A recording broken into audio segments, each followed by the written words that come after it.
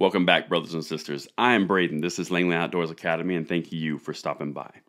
All right, guys, we have been together for 9 months every single night, and we're always highlighting the why, and we have been preaching the fact that 2022 is going to be a smacking for the Democrats because they've gone too far left. They always overreach when they think they can, and they always get smacked. They get their hand caught in the cookie jar. And what we're going to cover tonight is an article from the Washington Post. It's an opinion piece, and they are warning each other. The Democrats at the Washington Post, the author of this column, is a Democrat. They are warning other Democrats because what have we always said? They use these opinion pieces, these editorials, they use these articles to communicate with each other. This is something that the intelligentsia reads, oh, did you see the article from the Washington Post? That's a great talking point, as they sip their brandy and they look down on us plebeians. Now, there's some incredible correlations to 1960s politics in America. This is incredible, and they're warning that the same thing's going to happen. Listen to the parallels. I want to hear what you guys think. It's linked in the description box below. This is a huge one, guys. You got to read this because this is incredibly important.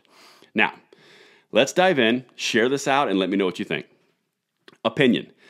Democrats seem to forget that LBJ's Great Society was a gift to the GOP. LBJ, Democratic president, far left, buy everything, give money to everyone, tax everybody. I mean, it was just money everywhere.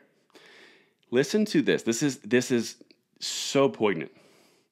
51 years ago, a book by two centrist Democrats caused a commotion among their party's progressives who represented councils of restraint. Hey, let's translate that back to now. Biden, full-on progressive. Far left is running the Democratic Party and this administration. Everyone knows it.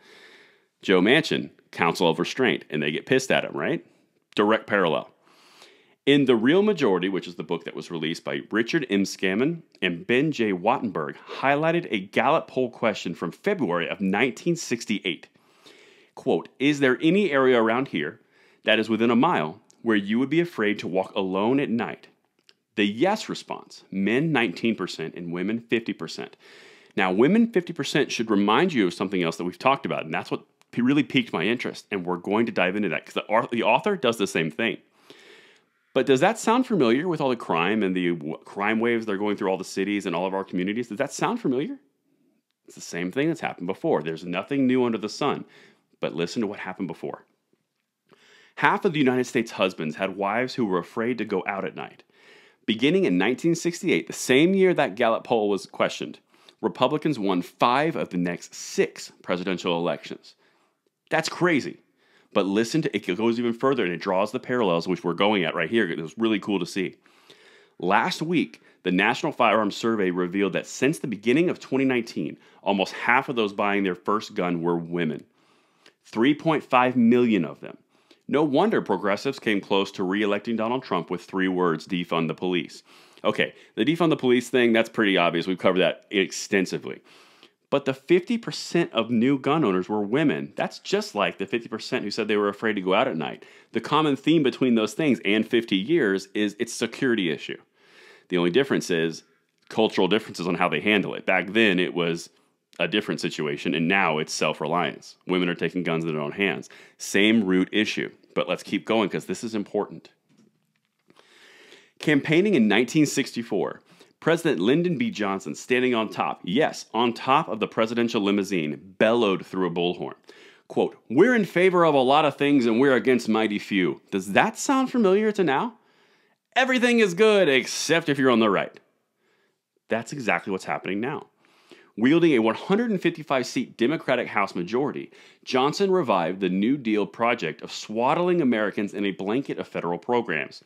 That is exactly what's happening now. Biden is just printing money, handing money out all over the place. You don't need a job because the government will hand you money. Exactly what's happened then is happening now. The parallels are staggering. It goes even further. Today, Democrats are ignoring Thomas Jefferson's warning against large undertakings based on slender majorities. What this author is saying is, hey guys, you're going after the far left ideals, but you are leaving the Democratic base behind. That's what that means. They seem entirely committed to progressivism's equality aspiration. This is not equality of opportunity, which produces disparate outcomes that are intolerable because they are presumptively results of systemic racism. Perfectly worded. Rather, the up-to-date equality aspiration is equal dependence on an ever larger majority on federal guarantees of material well-being. That is exactly what's happening right now. Printing money. You don't need a job. The government will take care of you. Look what happened to them.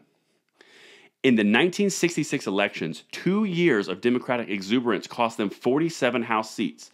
If the 2022 elections subtract either 4 Democratic House seats or 1 Democratic Senate seat, this presidential term will be an extinct volcano, and that is the warning right there. They are drawing correlations to the past from the exact same behaviors to now present day. And what we're going to see is they are going to get smoked, and they're warning each other.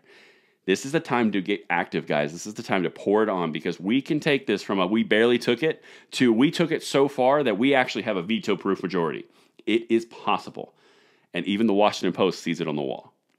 That's what I have for you guys. Let me know what you think, and I will see you tonight at the 9 p.m. slot. I'm Braden, signing out.